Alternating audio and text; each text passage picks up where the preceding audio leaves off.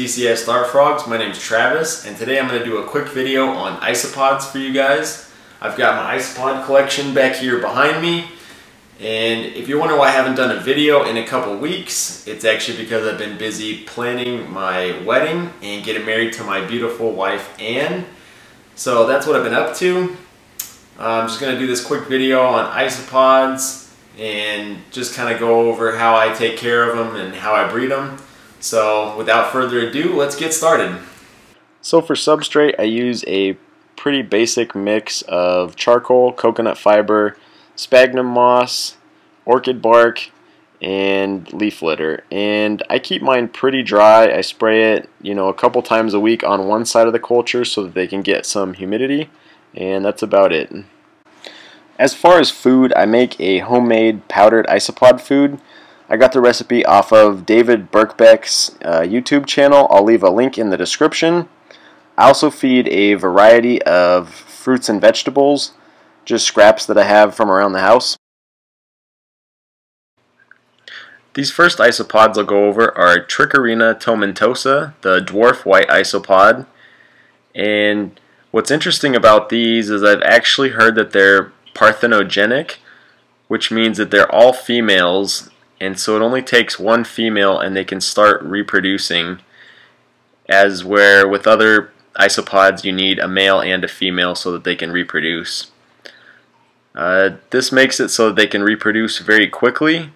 These make a great cleanup crew for terrariums and vivariums, and frogs seem to really like them as food also if they are in your vivariums with dart frogs or other small reptiles or amphibians. And overall, just a really easy to keep isopod. They tend to like it a bit more wet than other isopods. These next isopods are Porciliolaevis marble, and what makes them kind of neat is there's a whole bunch of different color variety within the population that I have. So some of them are almost black, some of them are more gray, some brown, some white, some peach colored, which makes for some nice variation if you were to keep them as pets. These also seem to breed pretty prolifically and are great for terrariums and vivariums. These would make good food for larger species such as geckos or anoles, different types of lizards you might keep in a terrarium or a vivarium, and overall pretty easy to keep. This next species is Porcilio pruinosus, the orange variation. These are also known as powder orange isopods. They come in a couple different other color variants that I don't have. This particular species isopods seem to reproduce really quickly. You can see there's a bunch of springtails in there with them as well. And these guys are kind of cool just because they're orange. Also do really great in vivariums and terrariums, and I would say if you're trying to use them as a feeder, they would work great because they do reproduce so quickly. This next isopod is Porcilio hoffmannsegii. These are pretty big isopods. You can see compared to my finger there, the largest one is pretty much full-grown adult, and then there's some juveniles there. These guys seem to like it a little bit drier.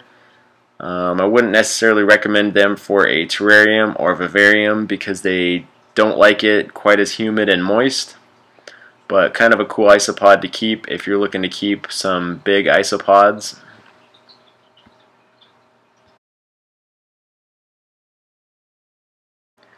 These next little guys are Porciliolaevis, the dairy cow morph or form. These are probably one of my favorite isopods just because their appearance, but also they reproduce incredibly fast. I bought some several months ago. I think I bought 12 adults, and now I've got to have 500 or 600 juveniles. They just reproduce at an astounding rate. These also would do great in a terrarium or vivarium, and would actually work really well as a feeder for small reptiles and amphibians because the rate they reproduce. So just a great little isopod with good personality and great growth rate. This next isopod here is Porcilio magnificus, and as you might guess from the name, they are a fairly large isopod. I think they're one of the largest that you can get in the hobby, and they're kind of cool because they've got that nice orange color. They also seem to like it a bit drier, and you might notice I've got some old snake shed in there with them. On one of the forums that I'm on, I noticed that a lot of people actually feed their isopods snake shed, and some of the different species seem to like it. Some of them don't really care for it, but I offer it to all of them. It's just an extra form of nutrient for them, so that's why that's in there. Last but not least are Armadillium maculatum, the zebramorph. These look a lot more like the standard roly-polies you'd find in your yard, other than the zebra striping. And they're a pretty small little isopod, seem to be pretty hardy. They do like it a bit drier, but can also handle pretty moist conditions as well. And I was a little bit excited to find some offspring from these guys just about a week ago. And you can see there's a ton of springtails in this culture as well.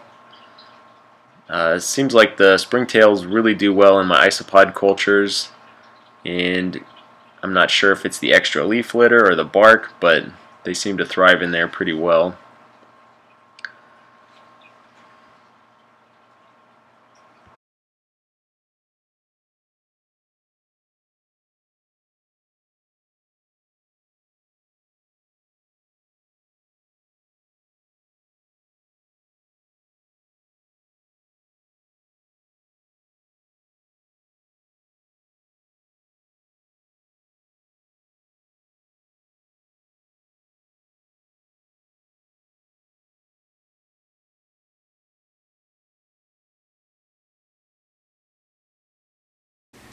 Alright, thanks for tuning in today, everyone.